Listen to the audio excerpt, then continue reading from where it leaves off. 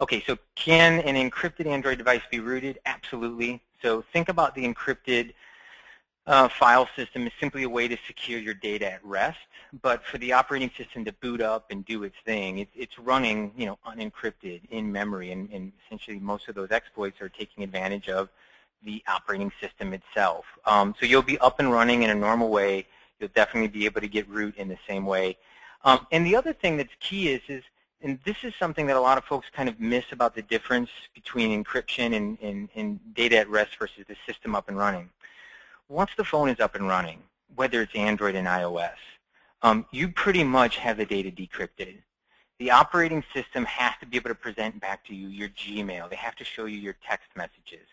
So when you think about an encrypted NAND flash, what you really need to think about is that if a forensics person gets their hands on it, the device hasn't been booted up, they physically image the device. Maybe they're doing JTAG and chip off, literally get the bits and bytes off of there.